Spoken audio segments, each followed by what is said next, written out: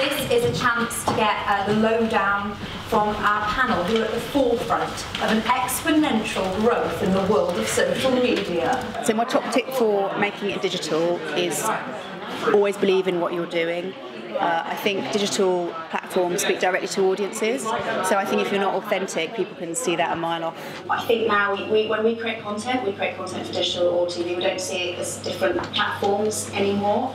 I think especially if you are making content for YouTube, making your own content and starting from scratch, it's really important just be really interested and passionate in what you're talking about, and also to be consistent with how often you are uploading content as well. So, you know, whether it be once a month, once a week, however much you want to upload, just keep consistent and people know when to come back for more. If we were to be complacent and not understand that that's part of being in digital, that it's forever changing, then we'd probably die. So we have to keep ahead of the curve and never get complacent with our success or with how much money we're making.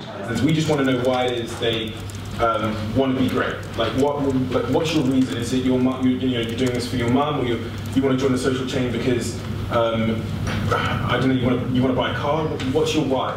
Just give it a go, because that's the beauty of it. You've got a chance to learn so many skills, and at the very first point, the very first day, you're not going to know everything, but it's a really kind of in the deep end sort of world, and you just learn so quickly if you're willing to fake it a little bit. Have you had those moments where you think, I have to go home tonight and learn how to do that because I've just said I know how to do it? Embrace change. Don't be afraid of change.